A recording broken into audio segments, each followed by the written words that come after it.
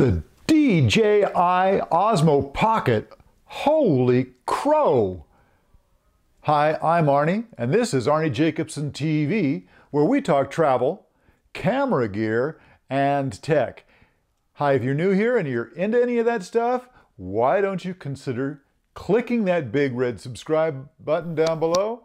And don't forget, click the bell icon so you'll be notified whenever we put up new content. I cannot get over how small the Osmo Pocket is now that I have it in my hand, so to speak.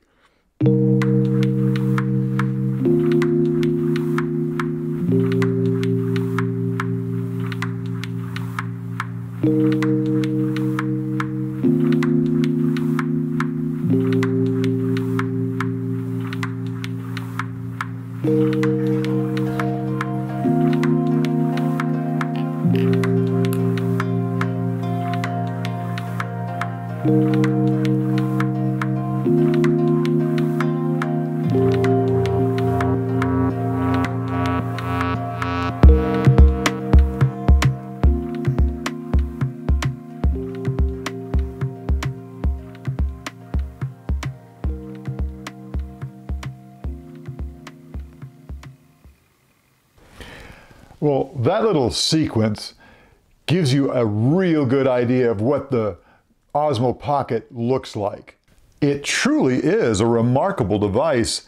Now, I've only had this a few days. I actually got it as a Christmas gift, so I haven't had a lot of chance to use it extensively yet, but I am looking forward to that. So, everything that you see from here on out is going to be recorded on this in either 4K 30 frames per second or 4K 60 frames per second. What do you say? Should we give it a shot? Let's get going. All right, so from here on out, everything is being shot on the Osmo Pocket. I have it set right now at 4K 30 frames per second. Some of these shots will be at 4K 60 frames per second.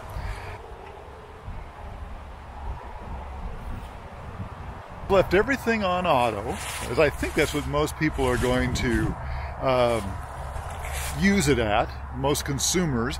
So that means that the ISO, shutter speed, what have you, are all left up to the device to figure out. Now, one of the things I'm immediately finding that I like is that little screen on the front. It allows me to kind of make sure that I'm in the frame, and at 4K and 30 frames per second, the face tracking is on when I'm in selfie mode. So that's also very, very cool.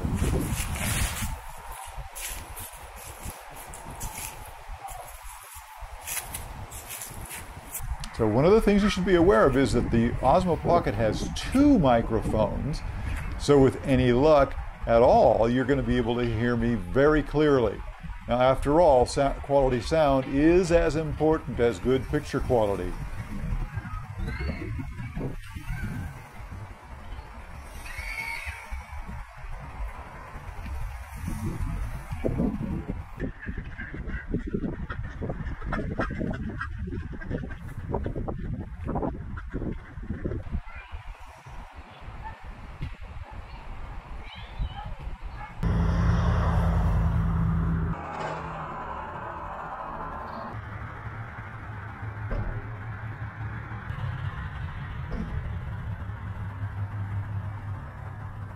So I've spent a little bit of time now walking around with the Osmo Pocket, and so far I'm as happy as a pup with two tails. The stabilization works great and suits my needs perfectly.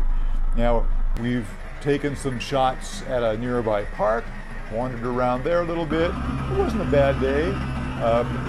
Went down the road a little bit and shot some footage of my car and this place, the Teapot gas station, and finally a little bit of footage inside the local mall, just so you can get a feel for what the performance is like in a variety of different settings.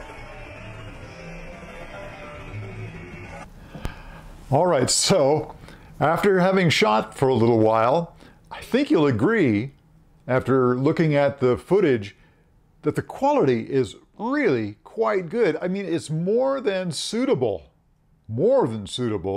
for the average consumer who's going to use this to document their life, document their vacations, birthdays, what have you.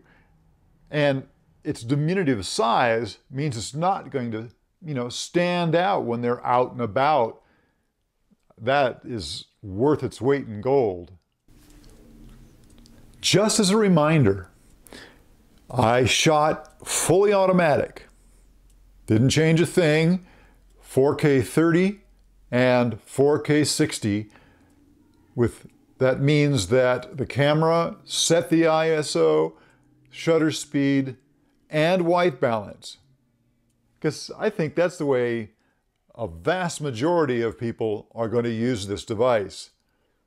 Now, there's a lot more to this camera than I've shared with you in this brief introduction, so make sure that you tune in for follow-up videos where I go into much more detail about all the great things this camera has to offer.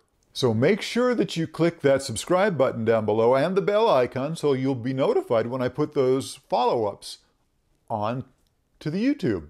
So what's my favorite thing about this? Well, there's a lot, but I think the size, it might be my favorite thing. It's so diminutive. It goes unnoticed as you're walking around. As I was walking around in the mall with it, nobody knew I had a camera in my hand. Unlike when if I use my 6500 on a gimbal or something, or, you just feel so awkward with it because people are staring at you. So the size probably is my favorite thing. In fact, I have a Moza Air that I fly my 6500 on, and I hardly ever use it because it's such a hassle. In fact, I'm really considering selling it. So keep your eye out for that one. All right, so you're probably saying, well, Arnie, what's the conclusion? What are your thoughts? I say this is a definite keeper. I love that it's so small, so unobtrusive.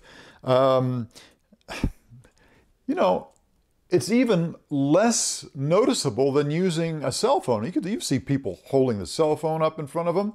Everybody notices that. This thing, not so much. Now, don't get me wrong, this isn't going to replace my Sony a6500. That certainly still has its place, but boy, I can see myself using this so much of the time. Oh. As I mentioned earlier, in future videos, I'm going to dive into this more in depth, give some more tips about how to use it, and some of the little features, accessories that are available. I've got a couple coming already. There are a ton of them already being offered by third-party manufacturers, I guess you'd say. They're doing 3D printing things. It's just amazing. Anyway, hey, if you like this kind of content, why don't you click that subscribe button, give us a thumbs up, leave a comment. Have you used this yet? Have you ordered it, or are you excited about getting it? There are a ton of videos on this product already. I'm a little late to the game, but anyway, so if you like this kind of stuff, remember, subscribe, thumbs up, share, comment, all of that. Thanks for stopping by. We do appreciate it.